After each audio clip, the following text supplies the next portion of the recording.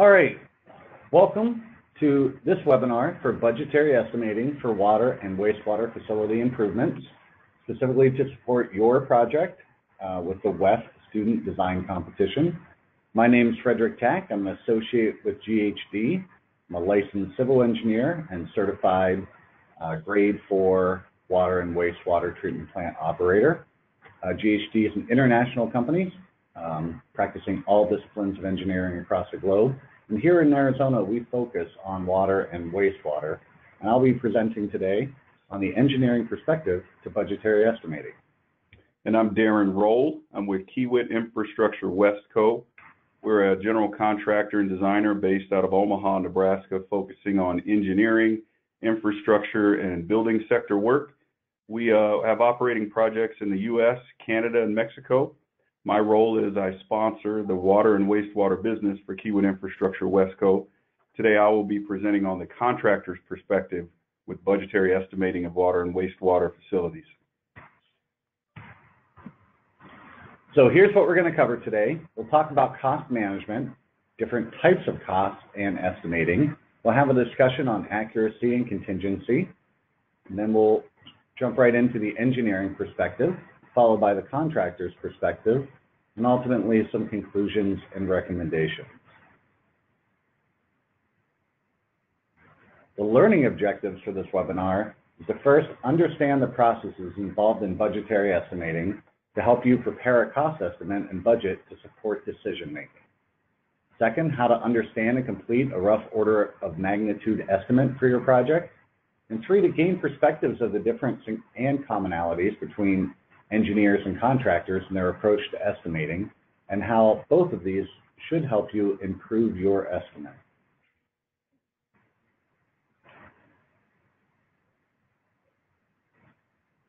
First, we want to talk a little bit about cost management. Overall for a project, what goes into that? Well, there's three key features. There's cost estimating, cost budgeting, and cost control. Of those tools, we're going to be focusing on the cost estimating today, specifically so that you can compare and select alternatives, considering cost. Two, add confidence in your selection of the recommended alternative. And three, demonstrate the feasibility of the project.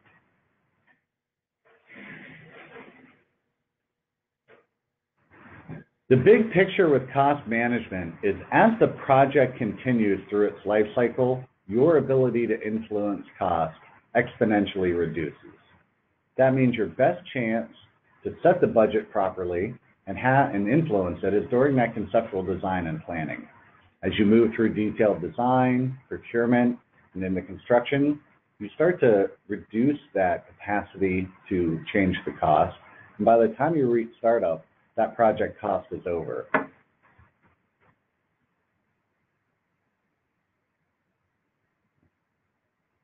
So there's three types of costs we need to make sure you're aware of. First, there's the direct costs. Those are costs that can be directly related to producing the project, such as labor, materials, components, equipment, engineering, etc. So typically in a cost estimate, you may find a quote for a piece of equipment, but just that piece of equipment is not enough. All those other items need to be considered, all those direct costs. Additionally, there's indirect costs for the project that should be accounted for, specifically when you're budgeting. That may be power, consumables, there's overhead, administration, utilities, taxes, insurance. Those all roll into the project cost. And the third type of cost is sunk cost, which will not be part of your estimate, but to be aware, it's the cost that's already been spent on the project and cannot be recovered.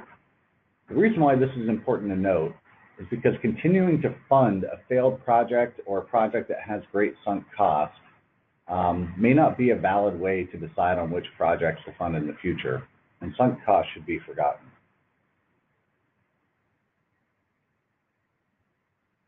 Another type of cost is the long-term operations and maintenance cost.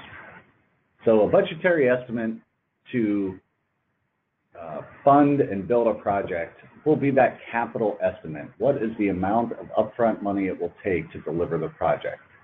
But part of deciding whether the project's valid to complete should entail looking at that long-term cost.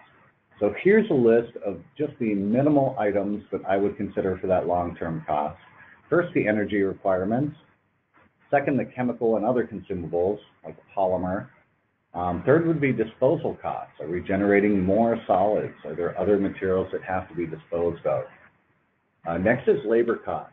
That's the cost of the operator, first to operate the facility and two, to maintain it. Different types of technology or implementation and configuration of your project may have lower capital costs, but much higher long-term operations costs. And it would be valid for you to develop and show that in your consideration in your estimate.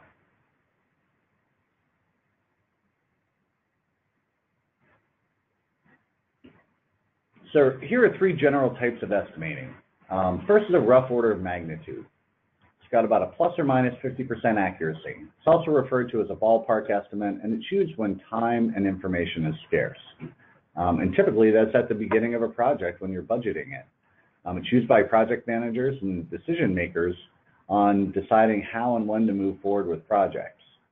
As an example, rough order of magnitude estimate that was $100,000 means that it could range between $50,000 to $200,000.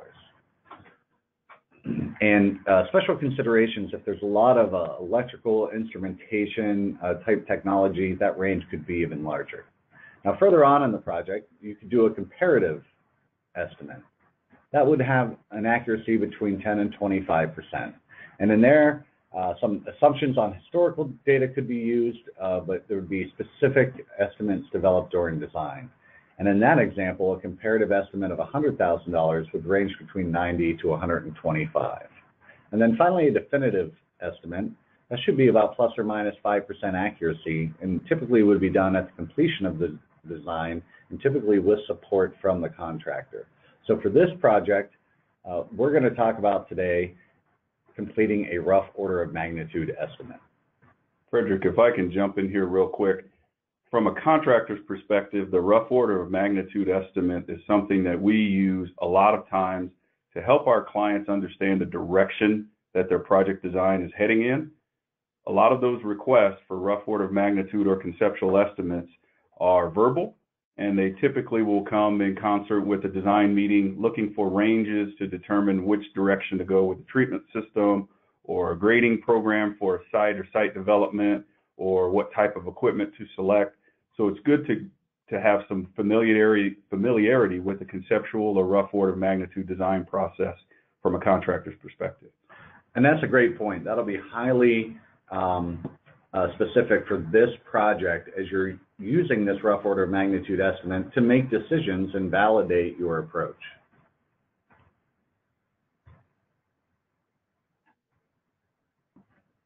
So accuracy and contingency, it's good to understand and it's good to have. First, regarding accuracy, you're going to want to be consistent on your methodology and approach and references as applicable to your different systems and alternatives.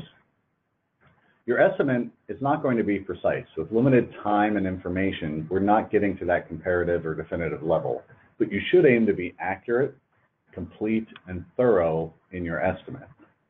First, you're going to want to organize your estimate by major system area, such as dewatering or digestion or headworks. Then break it down into individual components or processes, such as the blowers, aerators, dewatering, or odor control. There should be at least one level of contingency applied to the overall project cost, and that should be roughly between 20 to 35% for this project. Contingency is not about covering the errors in your estimating, but it's about uncovering unknowns and unforeseeable challenges in the future.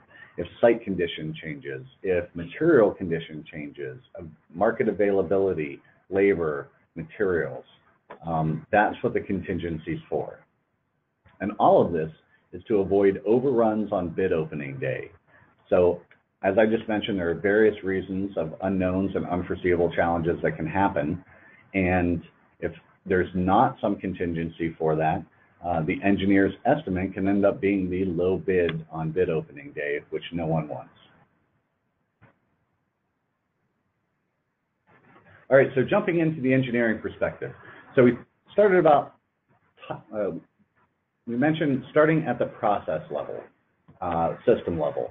So that's where we want to start to break off your proposed improvements and upgrades for your project. And then we want to proceed through what we call a component by component approach.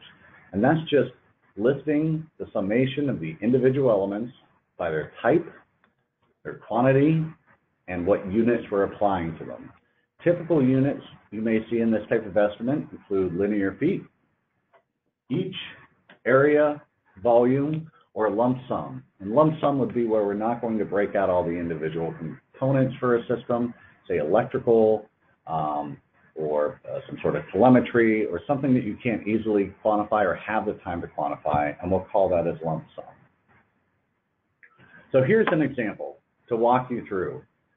It's a new headworks that's proposed at a wastewater treatment plant, and there are certain components that are in that development. First is a new mechanical screen. So that's a device that we reached out to a vendor, and we're provided a quote and some information on it. So that will be included in the estimate. Next, we're relocating a manual screen. We're relocating an auger. There's the new concrete pad and box or vault for this new headworks. There's an existing pipe underneath that headworks that will have to be removed. And also, because there's mechanical rotating equipment, that means there's going to be new electrical power supply.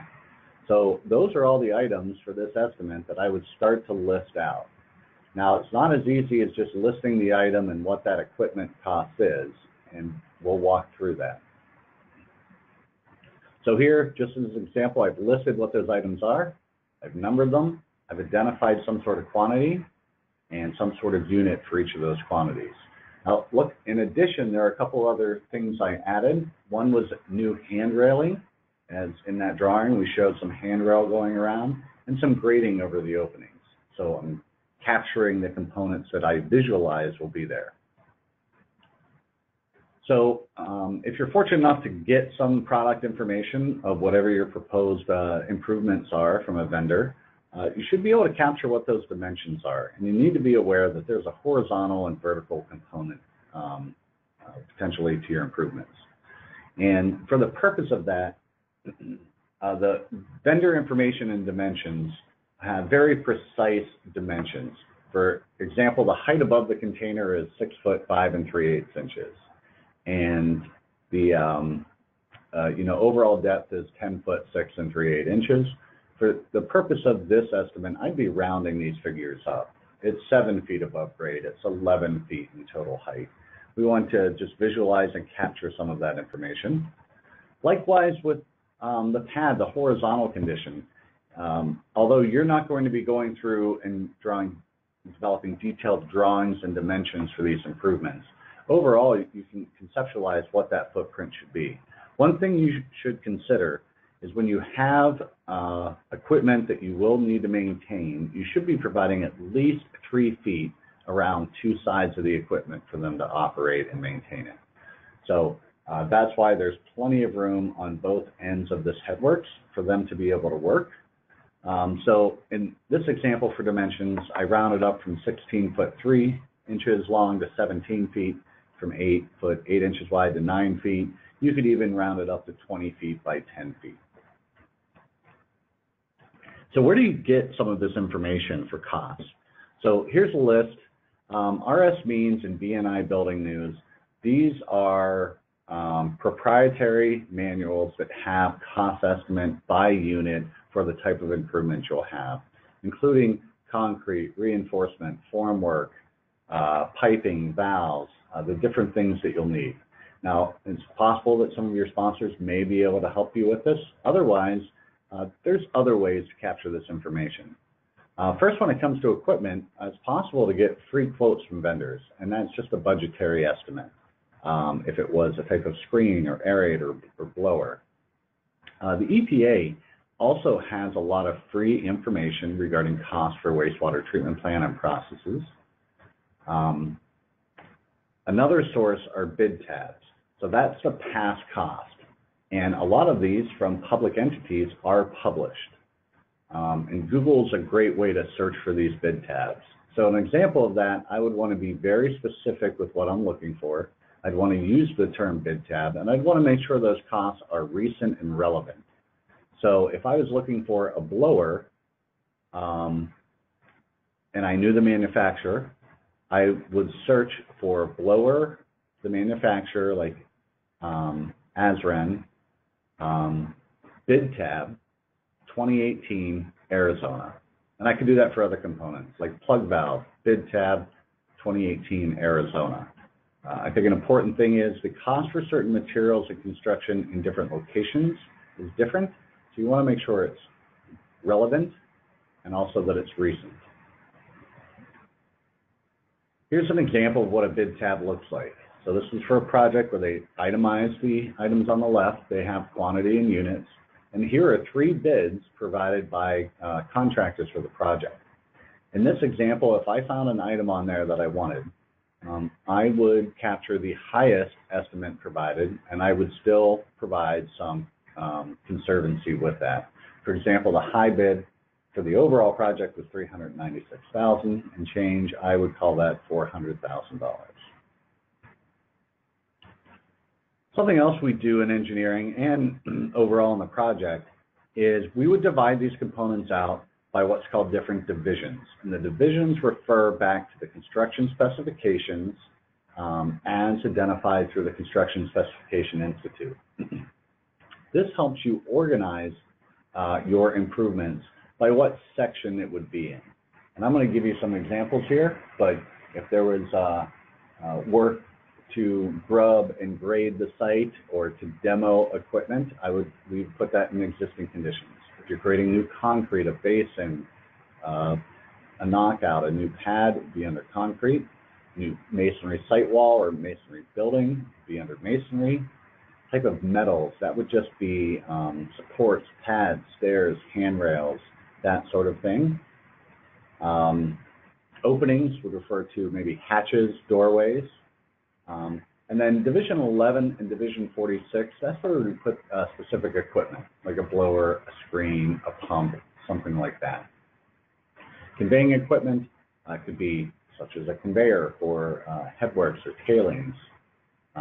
Mechanical is where you're going to put all your piping and valves, and then electrical and instrumentation. And I'm going to walk you through how we would populate that. For some projects where the client is building a facility-specific program, you may see Uniformat as a specification format as opposed to CSI format. It's just a different organization for your estimate, a different organization for the specification information. But again, all the same information gets conveyed from the designer to the contractor. That's very true, and we do see that a lot in federal contracts. All right, so here I've taken an example and populated into a table for this estimate. So I have broken it out by division. I have the items listed and numbered. I have the quantity, the units, and then here's the 3 most important columns, reading from left to right. First is the material cost, then the labor cost, and finally the equipment cost. Now this is per unit. So for example, on the first line under site work, I have to remove 30 horsepower mixers and support. And there's 2 of them. So in the next column to the right, I developed the cost to remove each. So the material cost may be the physical material that I need. Could be concrete, shore work, gravel, something to do the work. Labor cost is that cost for the actual labor being completed, and then the equipment cost. So in this example, the cost I have in equipment is the cost I need for the small crane to move the mixer. So overall, that develops a unit cost, and that unit cost is multiplied by the quantity. So if the unit cost is $4,500, the total is $9,000. So moving down through the estimate, you can see under site work, I have a lot of remove, demo, some excavation, backfill, trenching, grading. In concrete, that's where I put slabs and basin walls. Under 5, I have some steel plates I want to add. Division 9 is painting, so there's some coating that I want to do inside those basins. There's some specialties in this example. where I put a shade structure or a weir gate. Next is equipment. So there I have blowers, dissolved oxygen probes. Moving down into mechanical, that's where I have piping, fittings, valves, aerators. And then under division 16 and 17, so there's electrical and instrumentation and control. And it's extremely difficult, even at 30 or 50% through a design, to develop those costs. And electrical and instrumentation control can end up being a large portion of your overall project. So for this project and approach, we would recommend using a percentage. So for electrical, we recommend 30% of all of the divisions above it, and the instrumentation would be 15% of all of the divisions above it. So overall, that comes down to a subtotal. Line A, divisions 2 through 17. That's the cost to deliver the project in the field. Now, below it are probably the most important items that you need and want to add into your estimate. So first, some of those items above are taxable, but for a conceptual rough order of magnitude estimate, we're going to say it's all taxable and add the specific tax for it. Now, you'll want to look up the specific tax for the location of your property and plug that in. Next, we have mobilization, demobilization. That's the cost to get equipment to and from the site and for the contractor to stage to do the work. Based on the estimate, the proper range, you can see in the column on the right, I list some ranges for you to consider, and then in this project, I chose 1%. There should be some cost for construction survey. There's also construction overhead. There's specific permitting. Now, that could be through the city, county, or state agency. There's engineering, construction, administration, and inspection. So, typically third-party engineering oversight during construction ranges from 1% to 5%. There's developing construction as-built, the record drawing, and the O&M. That can be between 1.5% to 3% of the project. The startup and commissioning, which is probably the most important part of the project. You definitely want to make sure you allocate additional time into just building and delivering the project, but starting it up and training the staff. Next, item J through M, some of the soft costs in there. First is the engineering design. It has to be designed before it's delivered. That ranges 8% to 18%. There's the design permitting that needs to be done.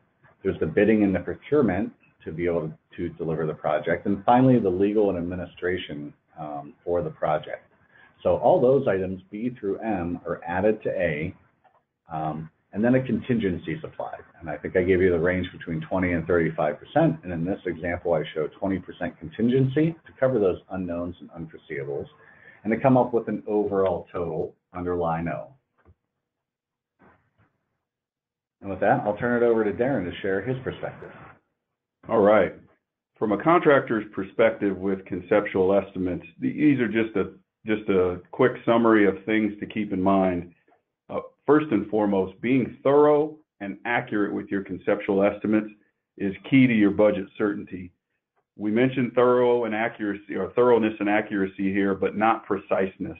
In other words, don't take yourself down a rabbit hole where you're trying to figure out exactly how much something costs or exactly how to put something together. Spending that time during the conceptual estimate will waste the time you need to spend on figuring your project out or making sure that you have everything in the estimate. You should be spending more time brainstorming your estimate and the organization of it than you spend trying to find precisely how much something costs down to the penny or down to the hundreds of dollars. The second component here is historical productivity. It must be relevant for you to use. What I mean there is, in construction, a lot of the numbers, a lot of the dollars that contribute to our estimate, you saw it in Frederick's example, the unit prices. Those unit prices are driven by historical productivity information, or past costs, we call it. Yet there is a caveat with the use of past costs, and that's making sure that the project that those past costs come from is relevant with respect to size, complexity, and location. Building a 3-MGD plant in Las Vegas is going to cost you something totally different than a 3-MGD plant in Luling, Texas. So be careful with those historic productivity numbers that you use. Make sure that they are relevant. And if they aren't relevant, make sure you're adjusting to account for the complexity or the location or the size of the facility you're building. Organization in your estimate is key to assuring that you have captured it all. And Frederick gave you some really good organization examples to organize your estimate. Like I said in the first bullet there, brainstorming the estimate and the organization of the estimate will make sure or help to ensure that you have everything accounted for. It's almost more important to have a thorough estimate with a great organization than it is to have the right number. When the estimate's thorough and it's well organized, as you progress from this conceptual estimate phase all the way down to the detailed bidding phase, you have a greater chance of having an accurate number when you've sat and you've taken the time to organize and brainstorm your estimate properly. One bullet I don't mention on this slide is indirect costs. Frederick talked about it earlier, how indirect is a significant percentage of your work. Don't just think about the direct cost of your project. There's lots of projects where the direct cost of the job were not significant, but the indirect cost of the job, permits, people are the biggest components of the indirect costs, where the indirect costs of the jobs far outpace the direct costs. You can expect indirect costs of projects to be north of 20 to 30%, depending upon how complex your project is. So don't overlook the indirect costs on your project. Just like Frederick did earlier in organizing the estimate into major systems, I did the same to explain the contractor's approach. I organized the contractor's approach notes into major systems. The first major system on any construction project typically is the civil and site work component. So let's spend some time talking about the civil and site work focus items. In civil and site work, I broke it down to specification review, quantity takeoff, pricing, subcontractors, and additional design build considerations. Starting with specifications, one of the first and most important things to think about is what are you doing to the site surface? Are there requirements for topsoil removal you need to think about? In some areas of the world, you can't just remove the material from the top and dispose of it. It may end up being contaminated or may contain too many organics, and you may have to send that information to a dump site. So pay close attention in your specification review to what you need to do with the topsoil material. If your site is surrounded by a residential community, there may be noise or vibration mitigation requirements that you will have to put into practice before or as you begin construction.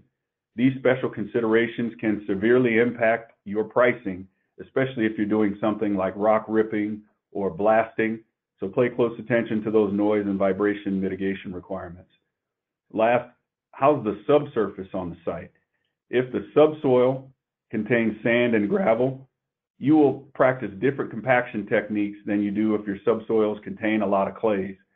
Your specifications will outline all of that information I just went over, so pay close attention to your specs and some of those things that your specs may mention. Moving to taking off your quantity, what we call quantifying the job, we call takeoff.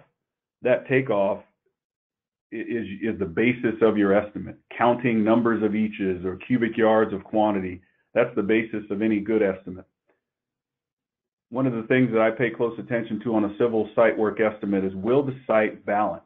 In other words, will the number of cubic yards I need to remove from the site equal the number of cubic yards that I am bringing to the site? In a perfect world, you don't want to export anything more than you have to. So if you're taking the topsoil off of the site, you want to be able to reuse as much of that dirt as you can and not have to haul the material off. It never works that way, though, in my practice. So taking a good analysis of how much material needs to be removed and how much material needs to be brought to site is your first challenge with your quantity takeoff for civil and site work. Next, we develop what we call a dirt flow plan. That's our plan to tell us where we're going to stockpile the material we are keeping on site, how we develop haul route access on the site, and how do we minimize touching the same earth twice. A perfect dirt flow plan has an organized location for stockpile, has easy gate access onto and out of the site, and has a good plan for haul routes around the site for trucks or other material, other equipment that we're going to use to move dirt. If in your estimate or in your quantity takeoff, you appear to be putting material in the same place where you're going to be needing to excavate that material, that's earth that we call, that's something we call touching material twice. We don't like to touch anything twice. So make sure your quantity and your plan shows where that material can be staged and stored so you don't have to touch that material twice. Last but not least, on your quantity takeoff, Google Earth can be a friend of yours when it comes to conceptual estimate for a site. Google Earth can get you very close, believe it or not, to helping quantify a cubic yard estimate for quantity takeoff.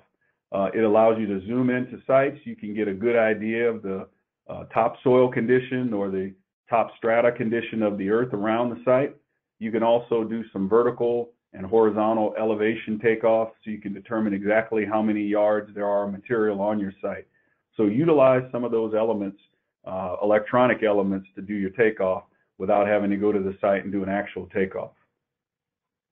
Moving from takeoff into pricing, pricing being that next step in development of your estimate, your conceptual estimate, keep in mind, if you've built similar projects before, this concept of past costs or bid tabs, find some similar projects with similar soil characteristics in order to use for bid tabs. Those resources that Frederick brought up earlier are great resources to determine how earth must be moved or how you price earth moving in different areas. Again, keep in mind where you're doing the work. Utah is vastly different than moving dirt in Texas. So keep those things in mind as you're developing your pricing and utilizing those resources you were given. Another component of pricing is, what are you using to haul equipment, and is that equipment available? A scraper may be readily available in Texas, but is probably not going to be available in inner city New York. Make sure that the piece of equipment that you're using for that work is readily available and can be used in that region for doing the work that you're looking for. Also, when you're talking about equipment, you need to keep in mind mobilization costs need to be considered in your estimate. Sometimes the price to mobilize equipment can be 10, 15, 20% of the overall rental cost of that equipment or on an annual basis. We found that on some of our projects, mobilization costs have kept us from utilizing a piece of equipment sparingly. If it's going to cost you an inordinate amount to mobilize a piece of equipment from across the country, rather than use a smaller piece of equipment that you can get locally, you're going to want to consider that local smaller piece of equipment in your productions and in your pricing. One last component about pricing for civil and site work that I want to highlight is water. Water is used in compaction, water is used in dust control. Water is a critical component for civil and site work construction. So one, determine if there's a nearby water source that you can use and draw from, and what is the cost per million gallons to utilize that water source. Another thing often overlooked in that pricing is, are you storing that water nearby in ponds? Are you bringing in a tank, what's called a Klein tank, to store that water on site? Or can you use reclaimed water from the plant you're working on for compaction or for dust control water? Subcontractors and suppliers are frequently overlooked in our civil and site work estimates. A lot of times we believe those suppliers and subcontractors are pretty interchangeable, that we can utilize them when we need them. But you do need to keep in mind those suppliers are key and critical to you delivering the project and delivering an accurate estimate. One aspect of subcontractors that's critical in civil work is trucking. Trucking subcontractor rates can vary wildly from one to another one. Searching your bid tab resources for a good trucking contractor and putting good, reliable numbers into your estimate for trucking contractors, including some escalation for commodities like fuel or aggregates, is wise and important in your subcontractor numbers. Of course, there are other subs that you will need to consider, but trucking is one that our company in specific has had lots and lots of challenges with getting the right numbers early on in the conceptual estimating process so we don't leave anything out. Some additional considerations for design build to think about with civil projects: contingency on site work is your friend. You need to know that you don't know everything with respect to civil and site work, and without doing a detailed evaluation of the site, the civil and site work dollars can vary wildly. So if you're making assumptions, make those assumptions, list them, and weigh those risks on your contingency register, and make sure that you're carrying some contingency for the things that you just don't know about your site. Moving to the next major system on a water wastewater plant, structures is a major focus on most water and wastewater projects. Again, I broke the structures focus items down to spec review, quantity takeoff, pricing, subs, and design build considerations. Starting with specifications, again, one of the most important components of a specification for structures is the concrete strength and admixture requirements. Water and wastewater facilities typically have some of the most diverse concrete you're going to find in construction. By diverse, I mean they contain different concrete admixtures. Specific influent and effluent at the plant will dictate what those admixtures are, whether you need air that needs to be included in the concrete. Air sometimes improves the workability of concrete. There may be different admixtures that need to be included in that concrete mix design that are non-typical. So pay close attention in your specifications for those admixtures.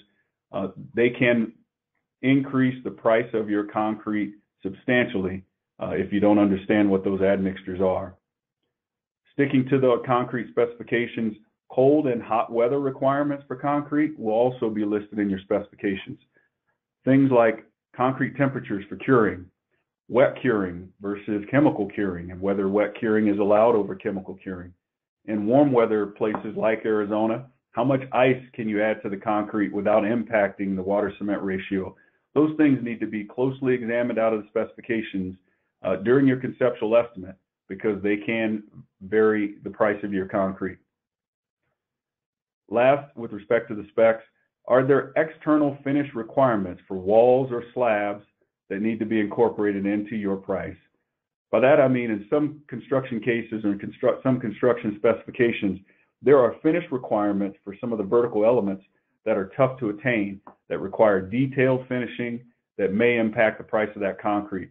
So when you look at some of your vertical concrete and you're thinking it should be in the realm of $500 to $700 a cubic yard, paying attention to some of those vertical concrete external finish requirements can increase the cost of those concrete walls or vertical concrete elements $200 to $300 per cubic yard.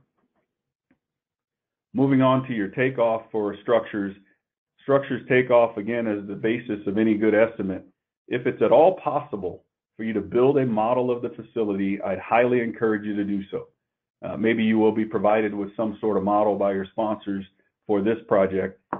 Models help you to define conflicts in structures very easily.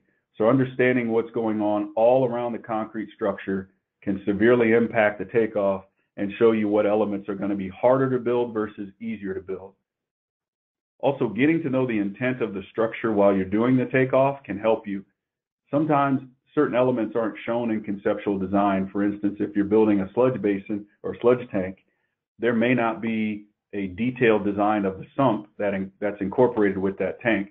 But understanding that you're building a sludge tank and that every sludge tank needs to have a sump that's associated with it will help you if you do that if you have that thorough understanding of the intent of the structures that you're taking off. So spend that time early on to understand exactly what it is you're building. Moving to pricing of structural items. With structures, the most important component of structures is the access for cranes and access for equipment and laydown. Every vertical structure is going to require some type of formwork, and that formwork typically is pretty detailed. You need an area in and around where you're going to build that structure as laydown. And also included near that laydown area, you're going to need to access that laydown site with a crane or some type of a hoisting device.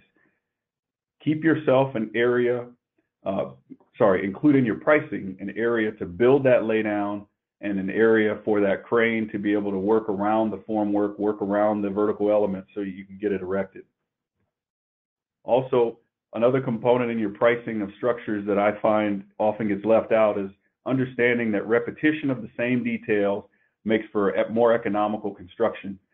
So if you've got an area with walls and you want to cut those walls up in your pricing to the same length, that way you can build the same formwork and reuse the same formwork to build future stretches of wall. Don't just take a 100-foot long wall and expect that you're going to build two sides of 100-foot long wall formwork.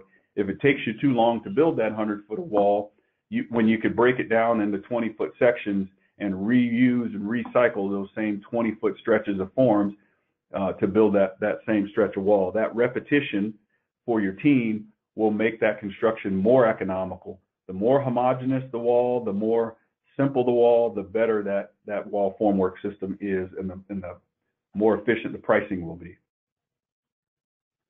Again, moving to subcontractors. Subcontractors can be a large percentage, subs and suppliers can be a large percentage of your structure's estimate. Today, the availability of concrete is definitely something that we think about when pricing our structures work. We found our concrete suppliers are getting busier and busier. We found variations in pricing to be 10–20% of the overall price of concrete. Another thing to think about when you're choosing a concrete supplier or choosing subcontractors for your structures work is availability. We're finding concrete suppliers cannot deliver material within an hour of the times that we're requesting it. So making sure you're researching those suppliers, finding on-time performance information as best you can, and incorporating that into your estimate is very important. A few additional considerations to think about from a contractor's perspective with structures. If you are improvising on the provided design, make sure you know where you're improvising on the provided design and include costs in your risk register for what happens if your improvisation gets rejected by the engineer. In other words, if you are changing the wall dimension slightly, or you're taking advantage of building a different footing because you can excavate it differently and you can build it differently in the field, those ideas don't always get accepted by the engineer. So knowing when you are improvising on a provided design from a design build perspective, it may give you an advantage in your price, but it may cost you in the long run when you have to go back and change those improvisations later. The last system I wanted to highlight today is process mechanical. Process mechanical, piping, joints, those kinds of things are very important to any water and wastewater project. Again, I focused on specification, quantity takeoff, and the associated elements there. Jumping into specifications, most important there is your understanding of the pipe materials, joint type, coating requirements, etc., explained in the specifications. The specifications can get as detailed as in the conceptual estimate phase, or they could be very generic. But figuring out some of the base level information, like what materials, what joints you have there, what bolt, nut, and gasket types are required, that base level information can drive your overall pricing with respect to process mechanical in general. The material pricing of process mechanical can outpace the labor by 20–30%. So be careful on what you're getting from the specifications and make sure you're choosing the information wisely, the pipe materials and information that's given to you. Another component outlined in the specification is if the project is funded by federal funding, there may be Buy America or Buy American provisions that require you to buy American iron and steel products. Again, those elements shown in the specifications can be easily overlooked and can definitely impact your price. Moving to quantity takeoff, accounting for some of the ancillary elements of quantity takeoff is important. If you're building in a seismic area and you don't have an accurate accounting of your pipe straps or pipe supports and hangers or structural steel needed to support piping, the conceptual design may not spell out those pipe supports or the hangers or structural steel needed for them. So pay close attention to the notes on the drawings that talk about those ancillary elements of piping that can be easily overlooked in your quantity takeoff. Make sure you're accounting for them early in the takeoff so you don't forget them later as the design progresses. Also, one component I say that my 12-year-old daughter can get right when it comes to quantity takeoff of process mechanical is coloring up your drawings to ensure that no items are missed. It's very easy to miss lineal footage of pipe when you attempt to take it off as a black line on a white sheet of paper. Taking out your colored pencils and making sure you're coloring and know when that yellow line goes from one side of the page and continues to the piece of equipment on the other side of the page, ensuring you've got every lineal foot of that particular line counted and that you only count it one time is very important to your quantity takeoff. Moving into pricing, One thing that we are looking to improve upon in our conceptual estimate pricing is, what does startup of the system look like? Startup of the system can be implemented over several months in our construction process, and not paying enough attention to that at the pricing phase could get your estimate out of whack.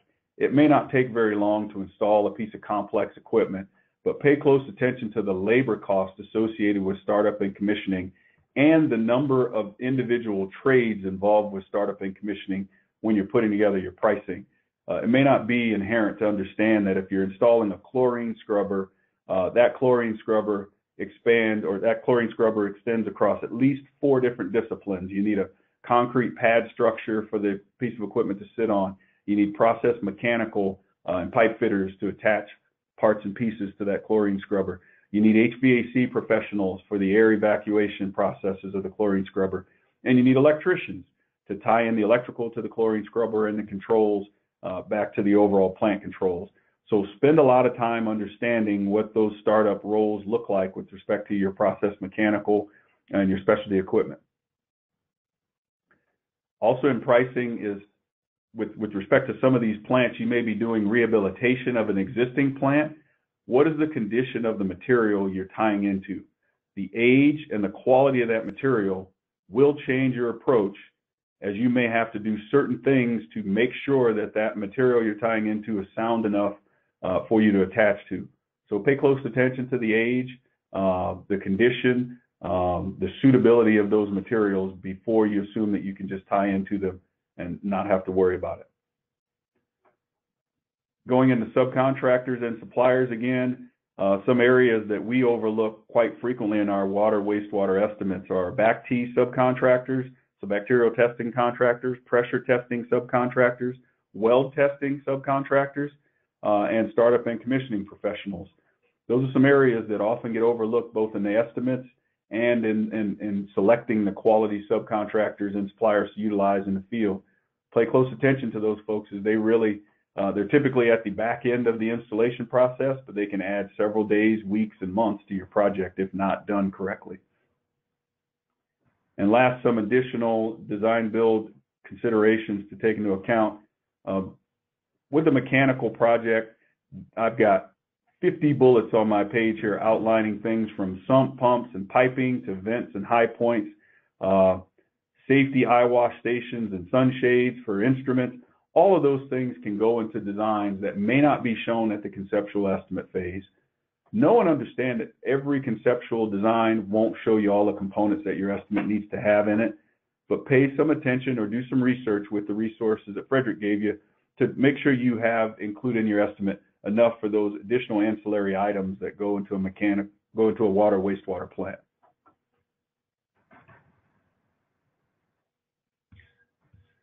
Great, thank you, Darren. There was a lot of great information in there, specifically about items that you should consider as developing your presentation. And here are some of our conclusions and takeaways from it. First, I think we both mentioned it's important to take the time to demonstrate your understanding of what you've heard here today in your estimate, to include materials, labor, site civil work, transport, phasing, source requirements, testing, startup, and lay down and staging requirements. Now, keep in mind, you may not be able to identify how to include that in your estimate, but it's important that you acknowledge that in being thorough in your estimate. So your estimate itself, you may also include in your report a narrative that explains your understanding and approach to how you organized it, what is included in that number, and things you assumed. As you know, engineers and contractors, we have to make assumptions every day. And the important thing is that we're communicating those assumptions, we're writing them down, so that later through the project, as you get more specific information, you can go back and update those assumptions. Second, be as complete as you can in your line item of the estimates. 3, be systematic, right? And organized mind and approach will help you get through this as quickly and easily as possible. So start at that system or process level and then go component by component down. And remember line items B through O in that estimate of things you want to include. List your references as you go. It's important that you're able to recreate that information if called upon, and you might find better information to use along the way. Fifth, state your approach to estimating in the report. And finally, start early and finish on time. So overall, estimating is an exercise to project the cost slightly above the anticipated cost to deliver, right? This is a budgetary estimate. As Darren said, it's not going to have everything in it, and it's more important to be complete than accurate. There's going to be a lot of variances, which is in cost, but also in unknowns, and that's what contingency is for. And the proper standard of care is required to maintain confidence that the estimate is not overly aggressive and does not include errors or omissions that could prevent the project from proceeding. As this is going to be a tool that you use to potentially make decisions on what alternatives you recommend, and then to demonstrate the project is feasible. With that, I'd love to thank Darren for taking the time to develop the presentation and share his insights. We've included our email addresses at the end. If you were to have questions, you are welcome to try and reach out to us. We'd be glad to try and help. Absolutely. Thanks for your time, everybody. Appreciate you listening. Thanks, Frederick, for the opportunity. Yeah, thank you.